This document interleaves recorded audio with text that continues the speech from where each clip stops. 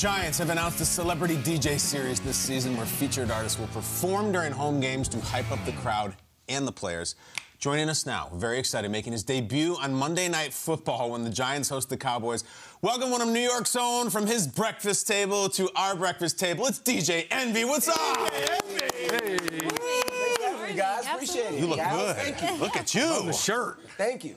Listen, you are going to be part of this Giants celebrity DJ series, Monday Night Football, Cowboys in town. How you feeling? I mean, I'm feeling great. I think it's about time. You know, I go to all these other markets, right? You name a city, and they have the city behind them. They have the DJs, the celebrities.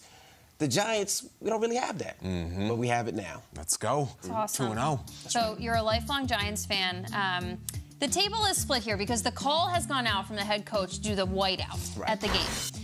Some say we're too old to be told what to wear. Others think it's just a college-style thing. And then there are some at the table that are all bought in. What do you think the environment's going to be like in terms of the fans hearing this call to action? I mean, I think it's going to be great. I think an all-white is what we need. Let's everybody in uniform. I love how Miami Heat does it in basketball, so I love how it looks. So the stadium's going to look amazing.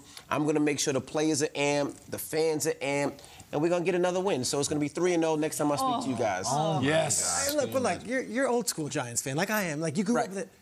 It's the New York Football Giants, dude. You're telling me we don't have cheerleaders, we don't have T-shirt guns, we don't have a giant mascot doing zany You're gonna ask me to do a whiteout? You're cool with it? Yes, we need some of that. Like, we don't have cheerleaders, we don't have a mascot. When you go to the game, it's just hot dogs and players. Like, we need something to bring excitement, and we need to do it. And everyone owns a white T-shirt, you know? That's it. Everybody. That's right. All right, look, you were a guest alongside this guy on the Eli Manning Show, which debuted yesterday on the Giants YouTube channel.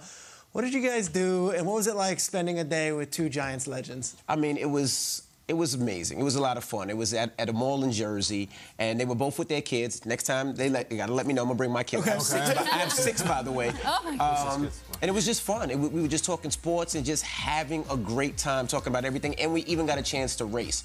And, you know, I thought when they retired, they get a little older. No competitive spirit. Yeah, that's out the window. They wanted to compete on these, what do they call them, the stuffed animals with wheels? Yeah, I don't know. It was like Motorized? Angry Bird Race or something. Yes. Motorized animals. Yes, and Eli cheated. Yes, he put his feet on the floor and started Shocker. pushing. Yes. It is his show, though. You're right. Yeah, and like if Eli and Sean were like, all right, we're gonna put on the Locks and 50 Cent, and you'd be competitive too, and you'd be like, no, you don't get to just do that, right? I mean, You're absolutely right. Absolutely right.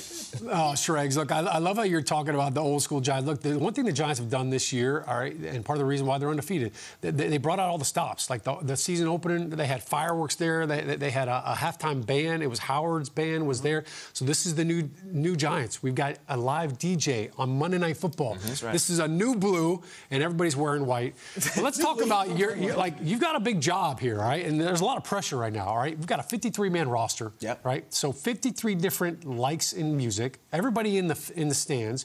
Everybody's got their own kind of version, right? You asked Eli what he wanted to hear, and he said George Strait. I doubt you'll be playing any of that. I'm not going to play my exes from Texas. I don't even know the record, but I'm not playing that one. I don't think you've ever heard that full song in its entirety, and I'm sure there's all kinds of requests that you're going to have, but how do you make your playlist? How do you decide what you're going to play?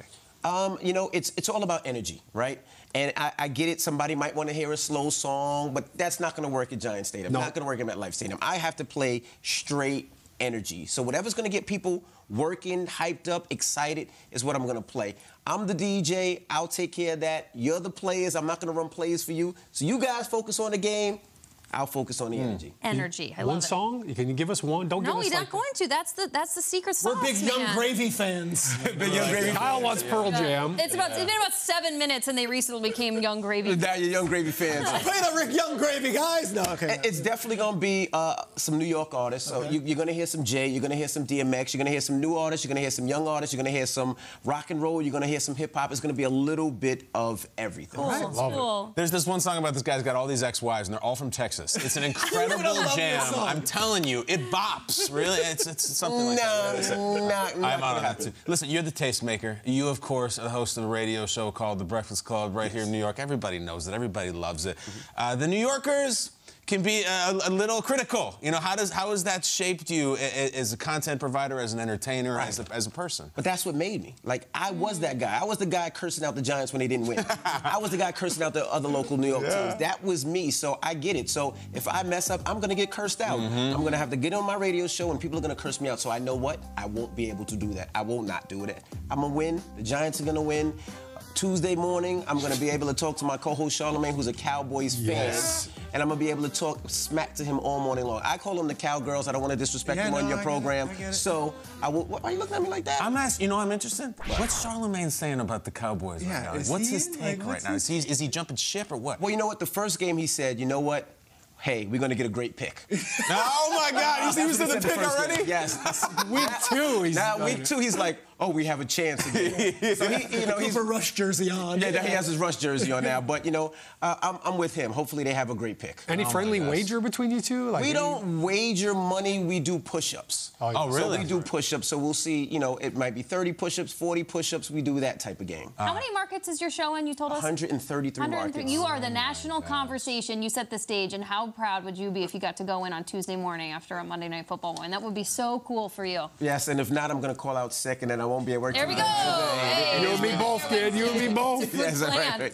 The Giants Celebrity DJ Series, Monday Night Football, DJ Envy. Listen to him on the Breakfast Club. We love you, man. Thank you so much for coming by. You're great. Cool for us. You guys got to come on my show next time. All of you. Oh, yeah, we'd love to come on. I'll come on. Deal. As long as I can do the Judd Nelson Breakfast Club all day. I don't know about yours. Can I play my Young Gravy? Oh, my God. He's not you. Well, maybe not. Maybe you guys not invited. Maybe I'll take that back. Yeah. It's Rick Astley, but then they put on... Okay, no. That's really cool. Good luck on Monday, man. Thanks, and everything. Thank you guys for having me. All right, time for Will Selva out on the West Coast, which, Will, are you a Young Gravy fan now? Now we're just taking a poll at the table. No, you know what I love is that he actually invited you all on the show and they quickly rescinded it. I think that's the quickest invitation any of you have had immediately. And Peter's like, yeah, can you play Choice is Yours, Black Sheep? It's like, you know, I can see DJ Envy. Maybe Like, not I don't know. That could work. That could work. You could get with this or that.